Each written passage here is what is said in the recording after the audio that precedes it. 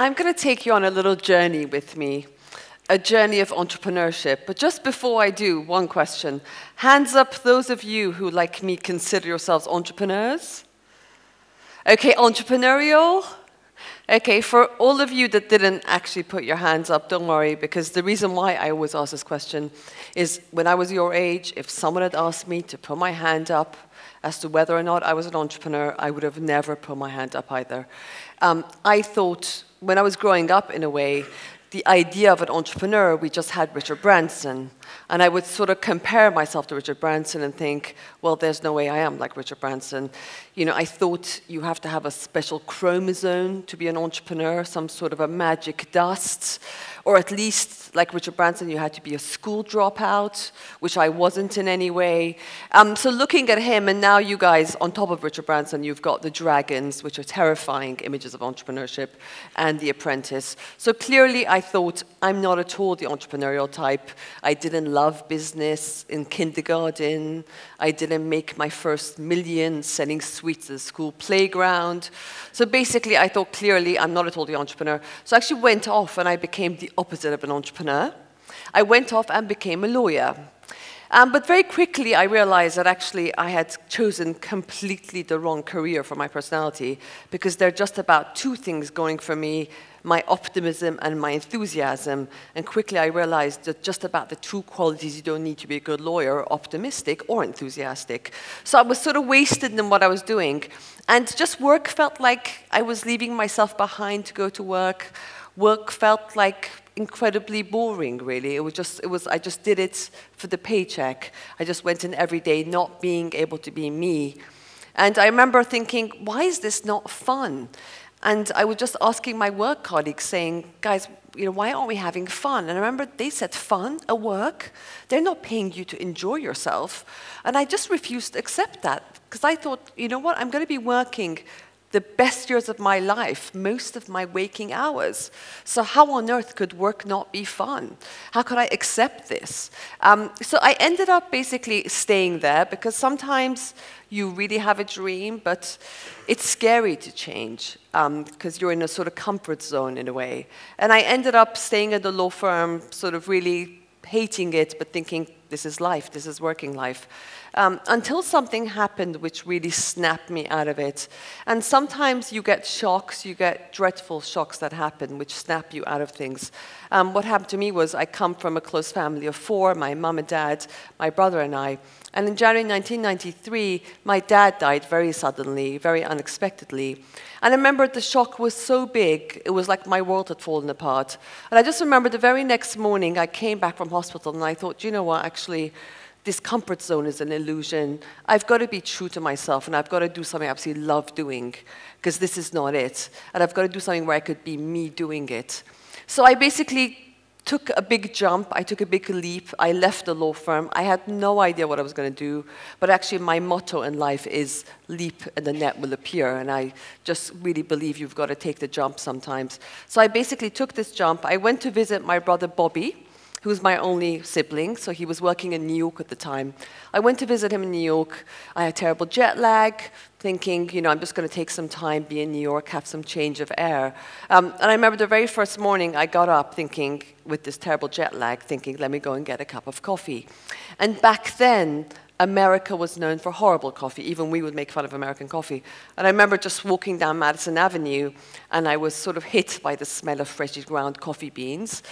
This is even before Starbucks had come to New York. But I walked into this coffee bar. There was all the smell of coffee, where the coffee came from. I said, can I have a cappuccino, please?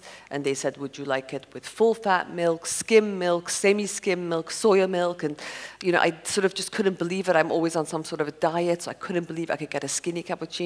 And I just fell in love with it, and I just didn't think anything of it. And I got back to London, and I was actually sitting with Bobby in a Thai restaurant with my mum. We'd just gone out for a Thai meal. And in the middle of this time meal, I said to my brother how much I missed these coffee bars. I just wish we had them in London, and I couldn't believe that I was stuck at home. There was nowhere to start my morning apart from making some instant coffee, and I wish we had those amazing New York-style coffee bars so I could go and have a skinny latte every morning. And as soon as I said this to my brother, he got the light bulb you hear about. He said, "I can't believe you've said this. This is incredible. You and I should be the ones to bring American-style coffee bars to the UK. This is like an amazing business idea." And my reaction was, "Hang on a minute, Bobby, you got me completely wrong. I meant, why didn't someone else open it and for me to go to it?" In a way, I was the customer, so I couldn't quite understand why I had to provide a solution for my own problem, in a way.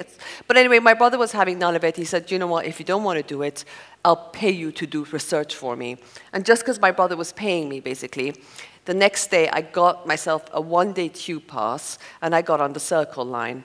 And that was the first day of my research. I got off at every single of the stops on the Circle line to see for myself what there was, and I could see the crap quality of coffee everyone was getting. And by the evening, when I got back, that was really the night when I thought, you know what, there's a real gap in the market, and if we bring American-style coffee bars to the UK, it's going to work.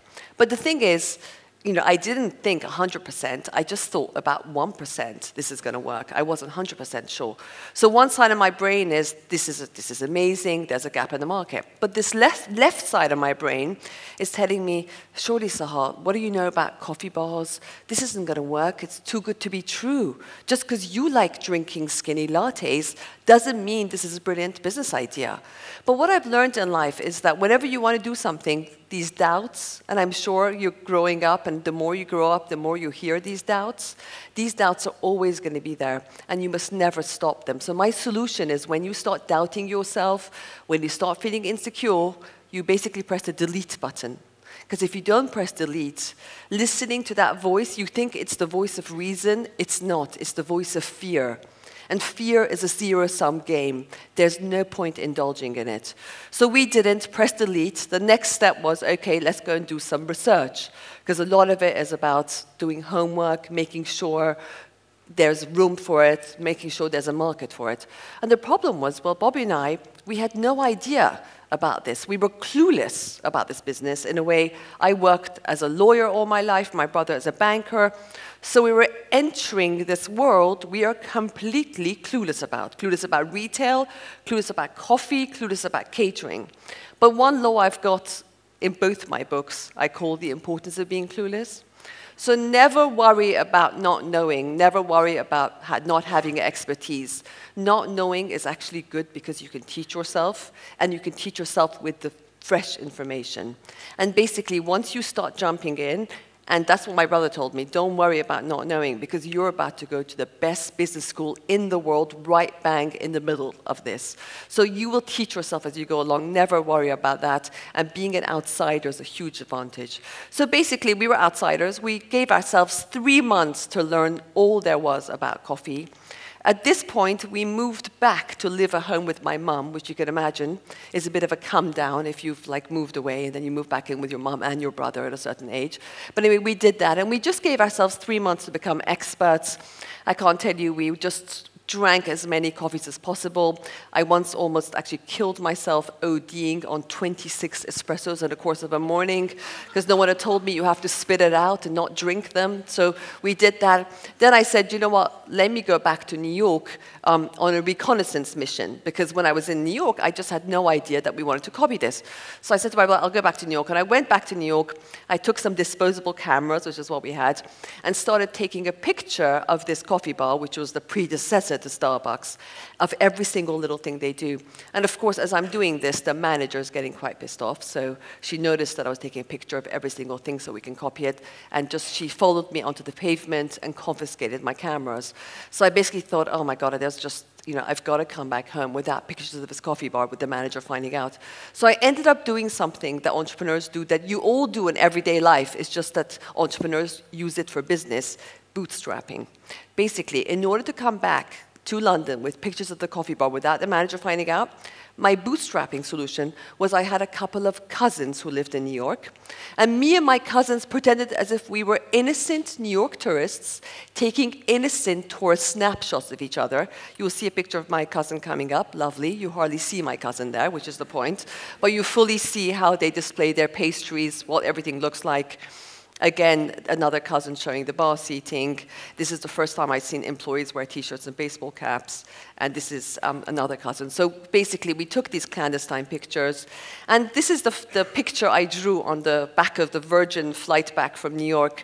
I've kept this because I genuinely believe there's no point having ideas in your head. Ideas are worthless. You've got to make them happen. Start putting them on paper. If you're inspired after today, start putting stuff on paper. It starts happening.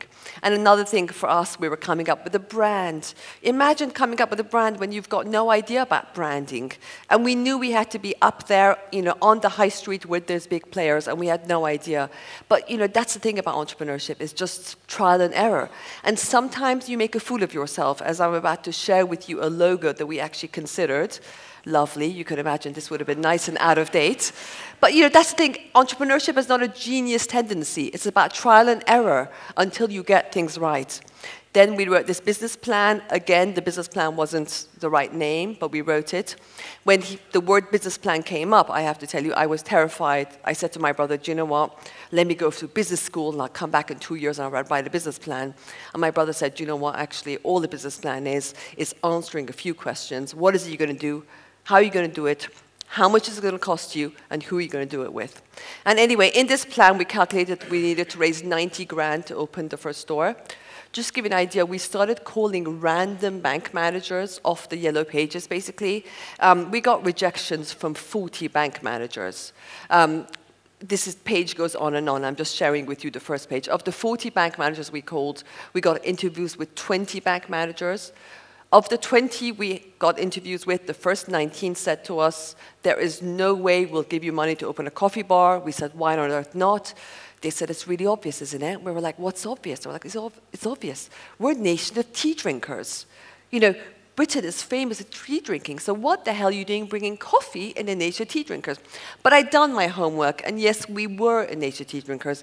But basically, in the 80s, we were drinking 4 times more tea than we were drinking 2 times more tea. So I'm seeing this is going the right way, which is why us entrepreneurs call bank managers enemies of innovation. This is just a quick fax I wrote to my brother about a certain bank manager, which you'll see. It's just all, sort of the life of entrepreneurs. We're not perfect. This is the picture of the bank manager. And basically, the next one was making it happen. You've got to actually do it. And that was a nightmare. When you're an entrepreneur, it's an obstacle course. Everyone's against you. We were looking for cups. No one had these cups. At that time, all they had was polystyrene cups. The cup suppliers thought we were crazy. They were like, I don't know what you're going on about. We've never had cups like this. We ended up bootstrapping. We ordered blank cups from America. We had 2 parties, 5 bottles of wine, some pasta, got all our friends, and they stuck the stickers on the cups. The same thing with the muffin suppliers. They were like, blueberry muffins, fat-free muffins? Sorry, the only muffins we've ever baked are yellow. The only thing they've got in them are raisins. So we ended up baking the muffins at home, delivering them ourselves, getting more parking tickets, delivering them ourselves. And we ended up nicking our first employees from Pret-a-Manger. This is all bootstrapping stuff that all entrepreneurs do. And basically, we opened the doors to the first store. This is the first store, just to show you entrepreneurship is not necessarily about original or new ideas. It was a copy. The benches came later, so it was a complete copy of what we've seen in New York. And basically, this was the first coffee bar of its kind to open in the UK. Just to give you an idea, it was a disaster. When I say disaster, our break-even sales were £700, and every single day we were making £200 of sales a day. And when I say £200 of sales a day, I'm discounting my mum, who's coming and drinking as many cappuccinos as humanly possible. So without my mum's excessive coffee consumption, we were making much less. This is just telling people what we're about, educating people about about coffee. And one by one, sort of, we converted one customer at a time. Sales started creeping towards break even. Starbucks came. It was absolutely terrifying time. But by this stage, we were a big brand. And when we got to 2001, basically, Bobby and I both sold our shares because we thought that's what you do when your company is successful. Huge mistake. I remember when I sold my shares, instead of celebrating, I'd taken my mum. We'd gone to celebrate to America. And instead of celebrating, I was so upset that apparently, according to my mum, in the British Airways lounge, I started reading the story in the Financial Times, the story of us leaving. And instead of kind of celebrating, I was crying so hysterically. People must have been thinking, what could be quite so sad in the FT that this girl is bawling her eyes out? But that, for me, is entrepreneurship. Out of boredom, I started writing my book. I always visualize. This is my visualization of the book. I wrote this book, and this book was almost my anti-Richard Branson book, saying, do you know what, actually, if we did it, then anyone can do it. And this myth we have that entrepreneurship is a special chromosome is rubbish. Don't listen to the Dragon's Den. It's not a personality trait, entrepreneurship. Everyone's got it. You don't need skills or expertise. You become an entrepreneur. It's a process. It's something, you don't need to be an entrepreneur before you start. No one is determined in advance if they're an entrepreneur. You become one when you start. And when you start, basically, there are 5 steps to entrepreneurship. And my brother taught me these steps, and I want to share you these steps because going through every step from A to B, you turn into an entrepreneur. Step 1, the idea. Make sure it's something you love. The beauty about entrepreneurship is you don't have to live someone else's life. You find something you love, and I guarantee what you love doing, you will be good at, and vice versa. What you hate doing, you'll be crap at. So you might as well stick to what you love doing. And what you love doing activates the entrepreneur within you, because all of us have an entrepreneur within. We just need to bring it out. So make sure you find the star within you and do it and jump. That is the idea that's going to bring out all these wonderful qualities about yourself you never knew you even had. Had I stayed a lawyer, I would have thought I was a pretty mediocre lawyer. I would have never known I have all this creativity within me. And that's the journey for you. Number 2, do your market research. Lazy people can't become entrepreneurs. You have to be thorough. You have to know your market back to front. So you have to do your homework. There is no substitute for hard work. That's why it's not about genius tendencies. It's about hard work. Do your business plan. You've got to be organized. It's a really easy thing. It's just a couple of questions, but you have to organize. Raising money. People are going to say no to you. We got 40 no's. Guess what? Howard Schultz of Starbucks got 275 no's. J.K. Rowling, 12 people said her manuscript for Harry Potter was rubbish. So you've got to have stickability in entrepreneurship. You've got to make it happen, because making it happen is about doing. Doing brings self-belief. I never had self-belief when I started. I had 1%. But self-belief doesn't grow on trees. Self-belief comes when you start doing, when you're committed, when you go on journey. That's how you gain your self-belief. And my last point, don't give up. Entrepreneurship is difficult. It's not a fairy tale. Everyone's against you. Everyone tells you your idea's rubbish. It won't work. The critics come out. But it is an absolutely incredible journey if you learn to stick with it. It is a journey where you find things about yourself you never knew you had. Every single one of you has a star within you. And entrepreneurship is an amazing journey where you find that star within you. And all I can tell you is, in my life, it is something as well that where you combine what you do and who you are. So work doesn't become the opposite of life. Work and life are the same thing. And I can tell you, it's a difficult journey, but it's a wonderful journey. And I, in my life, have absolutely never met an unhappy entrepreneur. That's my story. Thank you very much. Thank you.